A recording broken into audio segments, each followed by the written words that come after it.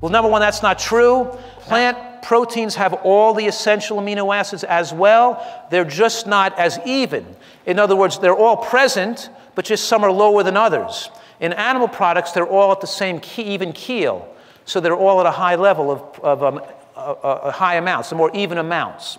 So because the levels in plant proteins, some foods have amino acids more than others, with all the different plant foods we eat in a day, we're still getting the full gamut of amino acids and the right biological effects.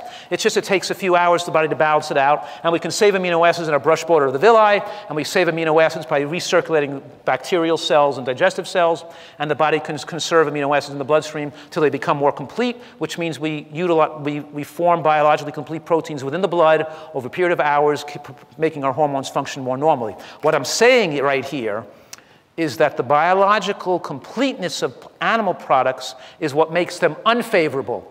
The incompleteness of plant proteins, the relative incompleteness, not totally incomplete, they still have all the essential amino acids present, they're just not in the same amounts.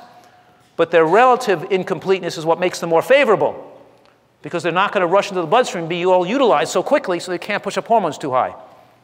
It makes them, so that's what makes them one of the reasons they're beneficial. So we learned this in elementary school. We learned that the high biological value of animal proteins made them more favorable because the rat will grow faster. But now we know that the rats that grow the fastest die the youngest, and that we don't want our kids to grow fast.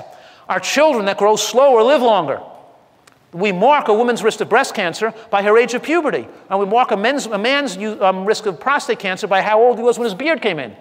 When we develop pubic hairs. The point is, if we feed them more animal products, they'll have more growth hormone, they'll grow faster, they'll develop puberty. We'll have girls going through puberty age 8, 9, and 10, and then those that are probably prone to breast cancer because they have too many of these hormones circulating. So this is the exact opposite of what we want to achieve. Even though you learned this, you learned it wrong. Sorry.